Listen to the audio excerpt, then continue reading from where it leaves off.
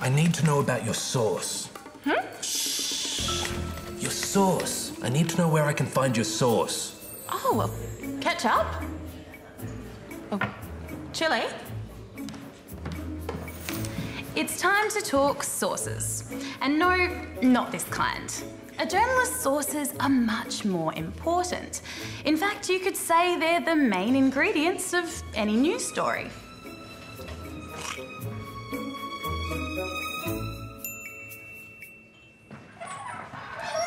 A source is basically anyone or anything that provides information. Whether it's an eyewitness, an expert, a report, an email, or a video. We tend to divide those sources into two groups, primary and secondary.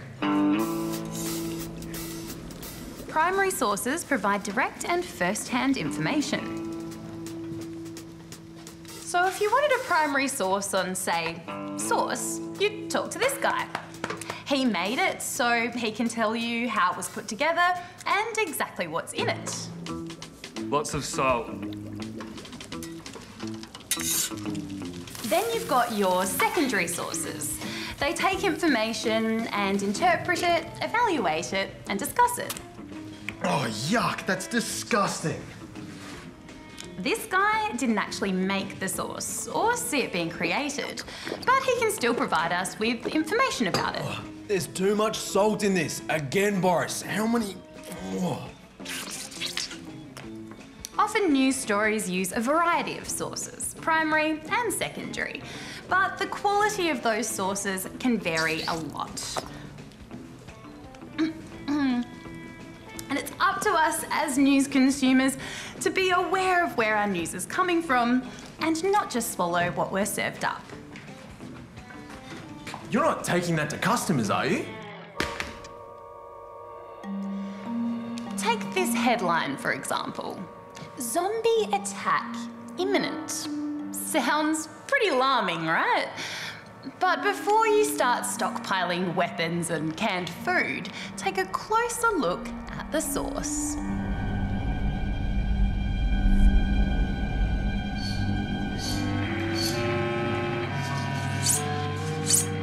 Who says the zombies are coming? Who said that? If it's Nigel here, maybe don't panic just yet. He's not exactly an expert. Yeah, but I spend a lot of time on the internet. That doesn't count, Nigel. He doesn't have the evidence or the expertise to know that hordes of undead will soon be trying to feast on our sweet, juicy brains, and he really shouldn't be quoted as a credible news source.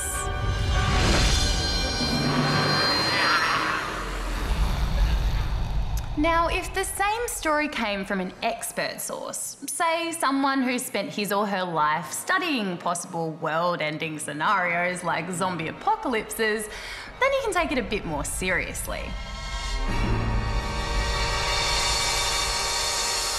It appears to be a mutated form of LQP85 virus. Take this source, for example. Acute to a persistent infection. He's got a coat and some letters after his name, so he's probably smart. But that alone doesn't make him a good source. What he really has going for him is that he's an expert in the exact field that this story is about, zombie viruses. To sufficient cell density. Now over here are the host subjects which I infected with the virus earlier. That's curious. I'm sure there were 2 rats here this morning.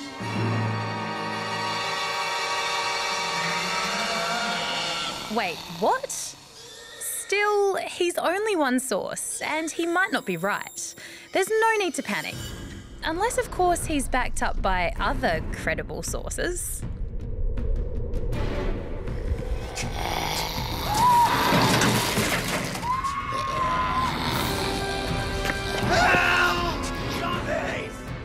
So if you've got multiple sources with expertise and authority on the issue, and they agree on something, then it's much more likely to be true than if you hear it from just one source. I told you! I told you!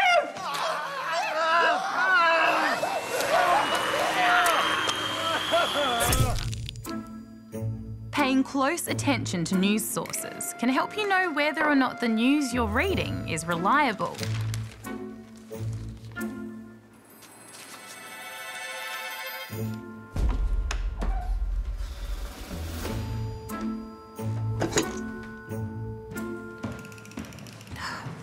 But the truth isn't always as obvious as flesh-eating zombies. Oi! You'll often find stories with multiple credible sources that just don't agree. To a woman with 2 cats. But first, we cross to a man with a dog for a face. And there could be good reasons for that. He may not... It might be that there's genuine academic debate. As I've been saying for years, it's clear that video games are turning our children into zombies. I think you'll find it's television that's turning our young people into zombies. Well, that's what you say. Or maybe sources clash because the science isn't quite in yet. Here's the cytoplasm. Looks like LQP85 to me. But of course, we'll have to run some more tests to be sure. I think you'll find it's actually a microbiome. We see a characteristic time-dependent... Or it could be that sources are offering opinions, not facts. And in that case, journalists should provide multiple points of view. Well, I think the zombies are actually pretty awesome, and, I've been getting ready for this for, years. I think these zombies are just here to take our jobs. It's a zombie invasion. I know he's a zombie, but we're very much in love. Stop it, yeah, stop it. We just got married. It was a beautiful wedding. Of course, he ate my parents, but what are you gonna do? After all, it's not a journalist's job to decide what the truth is. It's his or her job to report on the truth. But when it comes to sources, you should be aware of something called false equivalence. That's when the news presents arguments from different sources in a way that makes them seem equally valid, even when they're not. Hello and welcome back to False Equivalence. I'm Don Worthington. Joining me to talk about the zombie apocalypse is forensic virologist from the Centre of Disease Control, Dr. Lisa Larkin. Hi. And newspaper columnist and noted zombie skeptic, Amanda Borloff. Amanda. I'm going to stop you right there, John.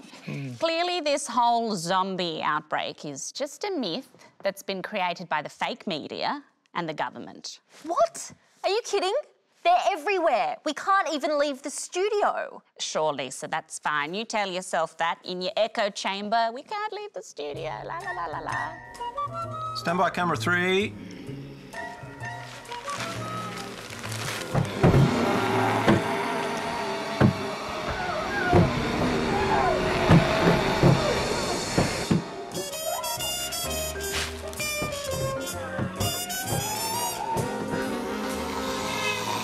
The Australian public needs to listen to people with qualifications, like me. 98%... You also need to be aware of biased sources, which might have their own reasons for saying what they say. Perhaps because they have some kind of affiliation with the people, company, or brain-eating creatures in the story. Plain and simple, it's science. Well, if the zombies do exist, then they deserve to be given a fair go. Bit peckish. Wait, what? Are you eating brains? No, it's sushi.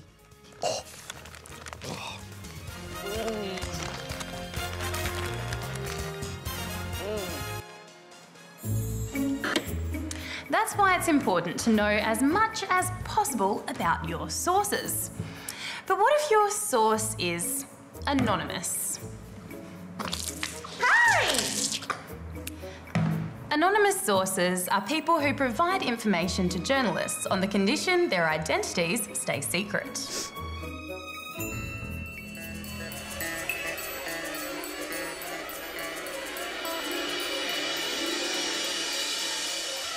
Were you followed? I don't think so. Did you bring the documents? There can be really good reasons for a source to want to stay anonymous.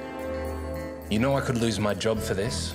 Some really big and really important stories have been uncovered thanks to anonymous tip-offs.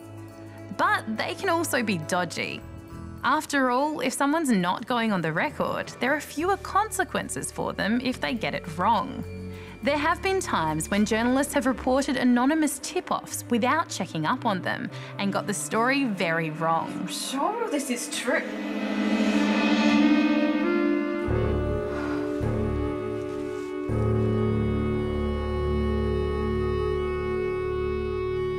And finally, let's talk crap.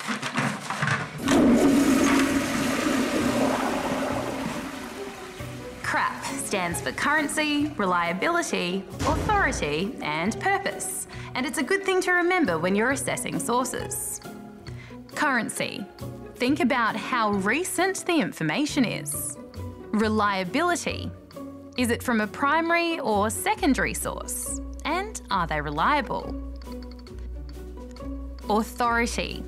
How much do you really know about the source? Are they an authority on the issue? Purpose. Think about why the source is giving you the information. Are they biased? Is it fact or opinion?